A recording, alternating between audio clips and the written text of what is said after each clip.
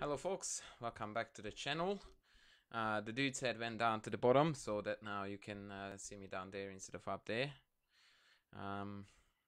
Just wanted to change a little bit things up so that we don't get too bored. I also put my chair a little bit further down so that you can see now the top of my head, the whole beauty together. And I'm going to show you a book. A book that is a remarkably good one. I really enjoyed going through this.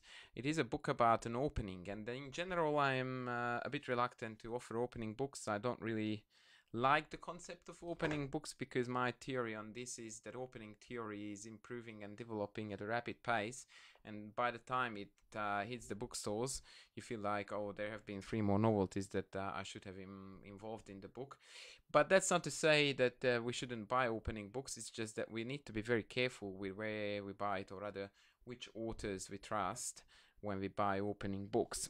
One that I really did enjoy lately was a combined effort of Hungarian Grandmaster Imre Hera and his Turkish friend Ufuk Tuncer or Tuncer, I don't know how to pronounce the dude's name. They wrote a book about the Queen's Indian defense, and even in that they only focused on a very popular and topical variation which I'm playing out on the board, which is called the Queen's Indian Gambit. This pawn sacrifice with d5. A super fun opening. Really cool stuff. I very highly recommend white players to play like this.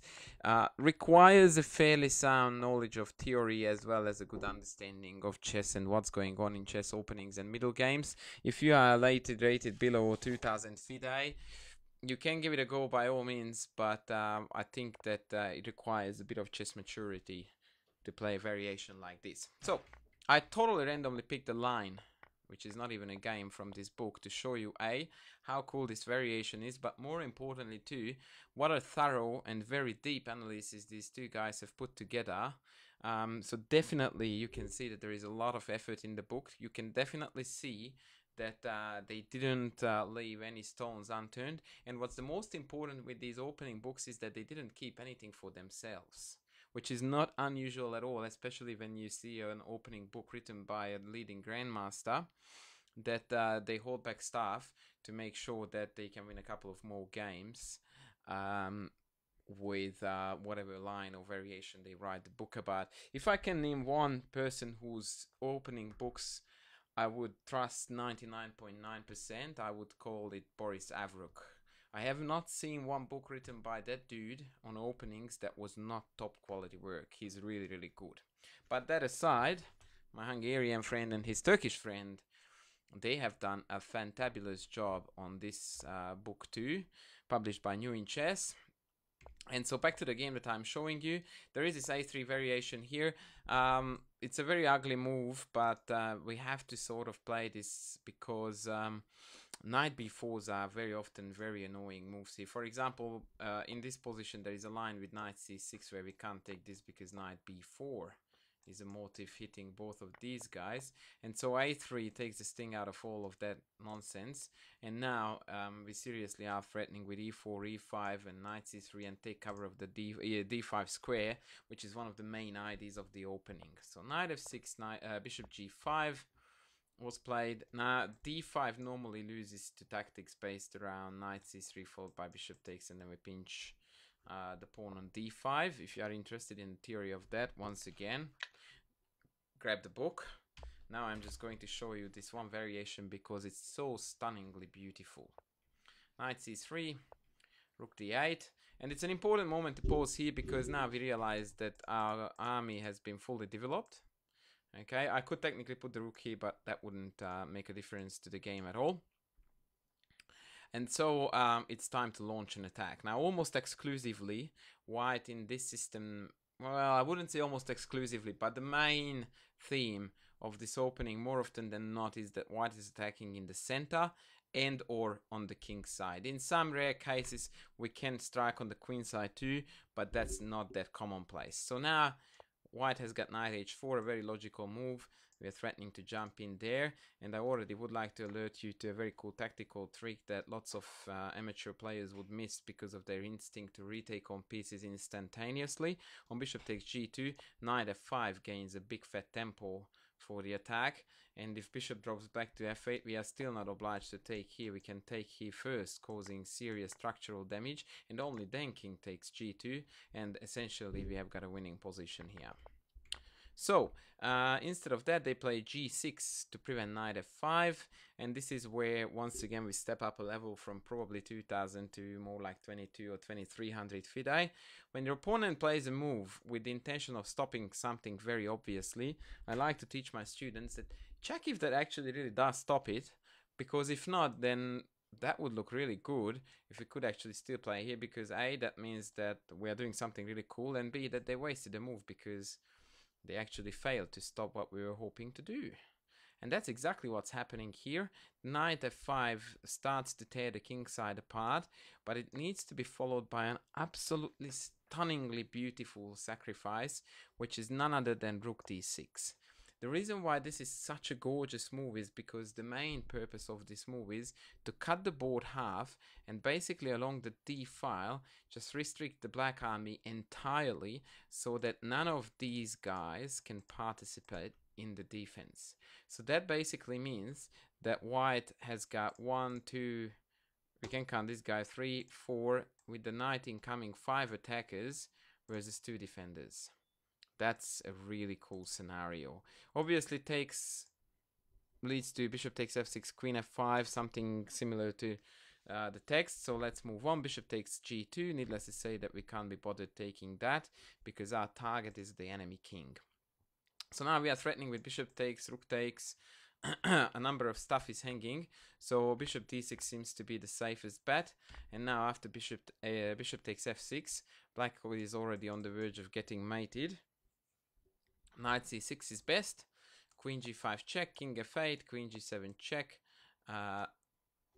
king e8 would be one potential variation, but we actually don't have to rush with it because black can't stop this. So best policy again, employ all the army. Okay, so knight b5, really cool move, hitting the bishop. The bishop can't go back here, or it can, but that's an important tempo lost. So they played queen b8, rook d1, once again bring all the dudes to the party. Very important principle of attacking in chess. Bishop e7, and now we execute the next stage of the attack when we win a queen by knight d6 check. Bishop g7 is actually not that good. Let me just deal with it in a second. If bishop g7, black simply plays king e7 and we achieve nothing. So knight d6 check, queen takes, rook takes, bishop e4. So now if we take stock in this crazy wild variation, we realize that white is still down in material, because for the queen black can show a bishop, a knight and a rook, which is far more than enough.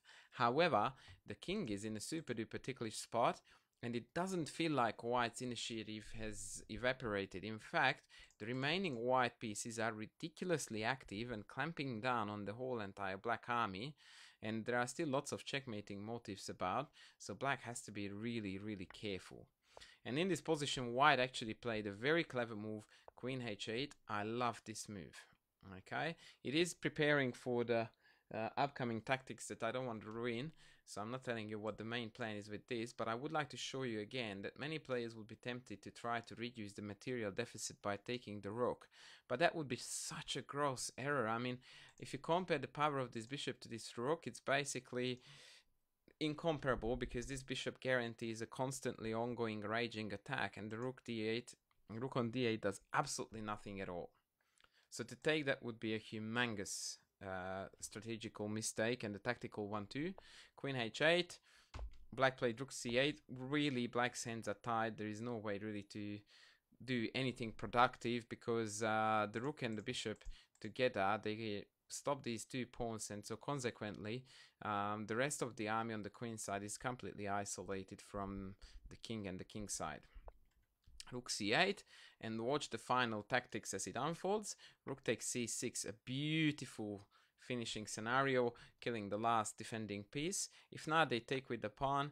After bishop takes d8, they are going to lose one of their bishops, either by taking with the king and then we take the bishop, or after rook takes we have this check, taking the bishop and winning the game on material. However, this is not the icing on the cake, The icing on the cake is that after bishop takes c6, white finishes the game off with a stunningly beautiful bishop e7.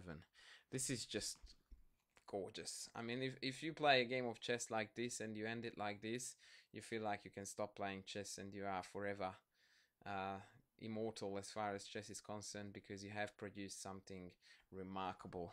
It is just such a stunning finale. If king takes, then the white queen alone delivers a beautiful mate, and if black chooses not to take, then they have to play something like this, after which they lose too much material and the game again is in the pocket for white.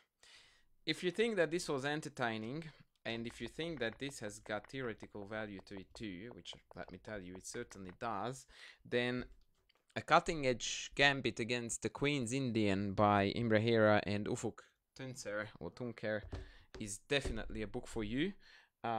Super entertaining, very high quality analysis, lots of work into the book. Can't recommend it highly enough. So, yep.